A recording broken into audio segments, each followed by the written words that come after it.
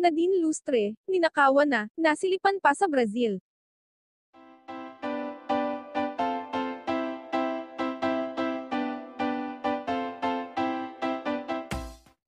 Naiwan ngang mag-isa si Nadine Lustre sa Brazil, mag-isa meaning wala at nakaalis na ang the other half ng Jadine na si James Reid at tanging si Nadine na lang ang nag-e-enjoy at nagre-relax kasama ang iilang mga kaibigan sa Brazil. Pero napakamalas nga lang dahil nanakawan pala ng cellphone si Nadine, pero hindi naman problema dahil nakabili agad ito ng bago.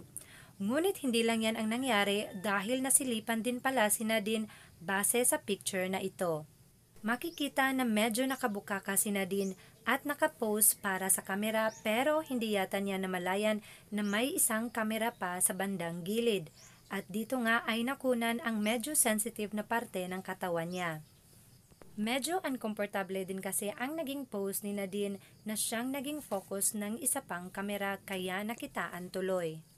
Pero carry lang naman ni Nadine at parang walang nangyari, sa halip ay ine-enjoy lang niya ang sarili lalo na't nasa isang sikat na beach siya sa Brazil.